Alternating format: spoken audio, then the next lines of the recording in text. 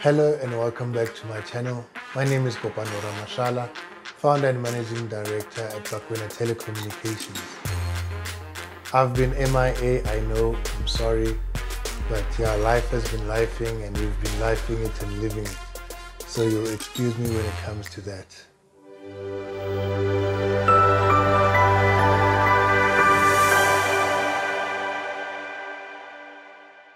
Now, in today's video, or what basically pushed me to make sure that I record something for you loyal subscribers and everybody else that will be joining us, is that we have decided to move from our previous hardware vendor to another hardware vendor.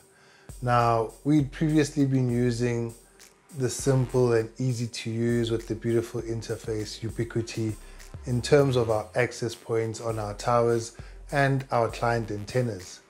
Now we'll be using a full Mikrotik stack from our core equipment to our tower equipment, and that is routers, to the actual access point themselves and the client devices.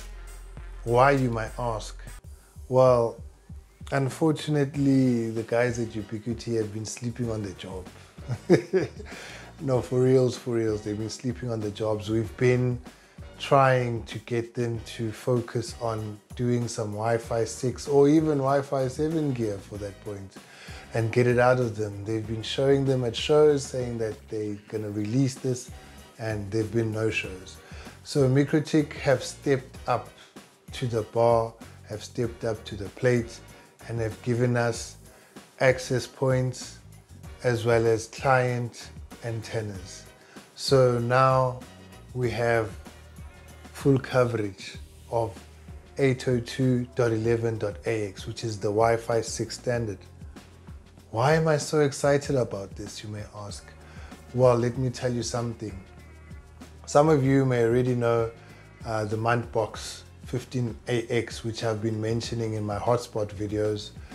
That access point has a capacity in the 5 GHz spectrum of around about 2,400 megabits per second. This is wonderful. So does other devices like the Netbox AX, the NetMetal AX.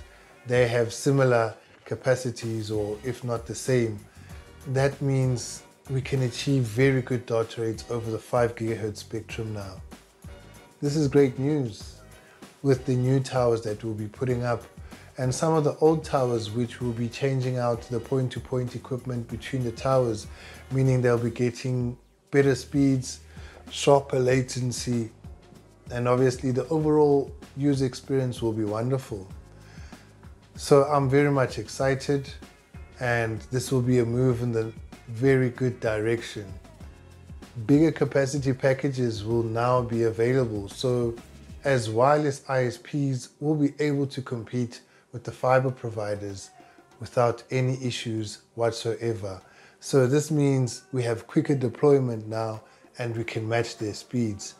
If one access point, and this is theoretical, that it can provide up to 2,500 megabits per second of throughput, it means realistically we could push around about a gig from it. And now that also means we can have a greater amount of concurrent users per access point as we did before.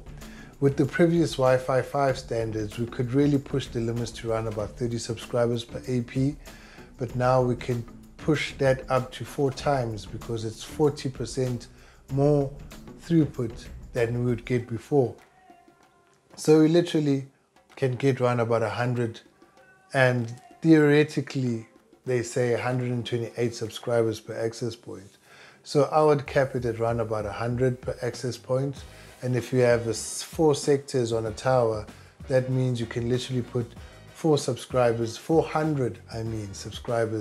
per tower, and you'd get a nice return on investment.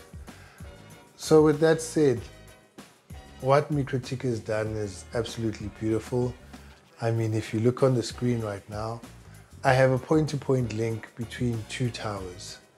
So on this side, which is side A, I'll say, I have the access point, and on this side I have, which I'll say is side B, I have the station device, the client device. So one side is obviously providing internet to the other side from our main tower in a certain area to another tower in a certain area. And as of late, as we've been adding more and more clients to side B, we've been seeing some latency issues here and there and some speed issues here and there, simply because the equipment has now created a bottleneck. So it can't do what we want it to do.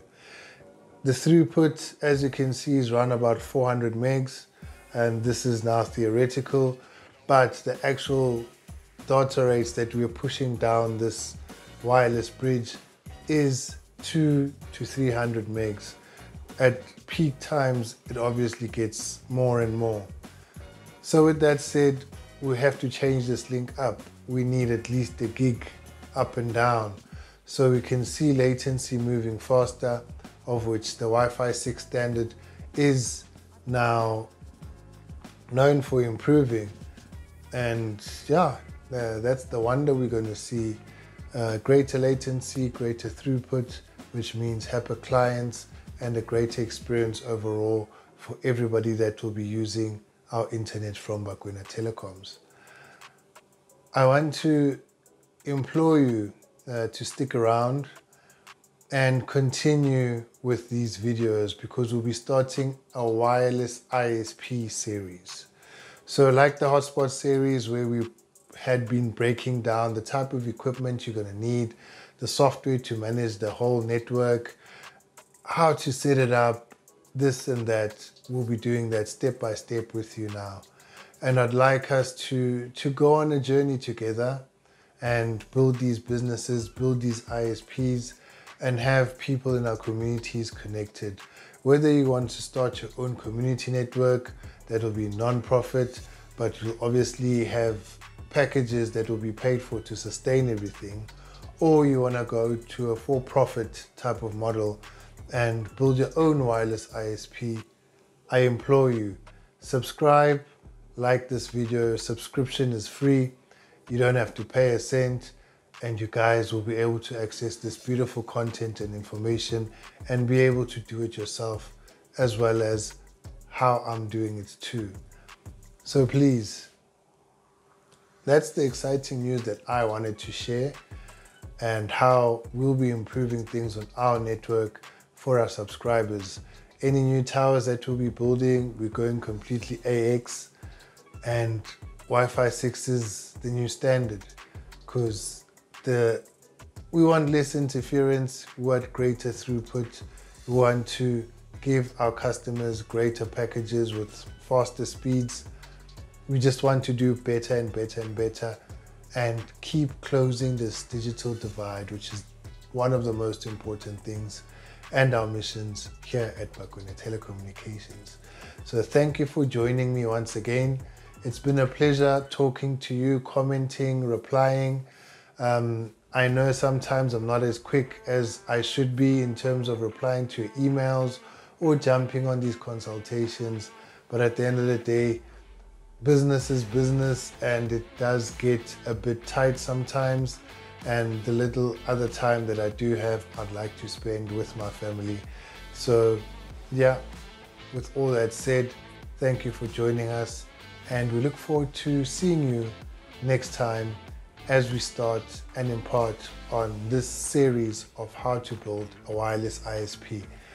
Thank you very much for joining us. My name is Kopano Ramashala. Till next time.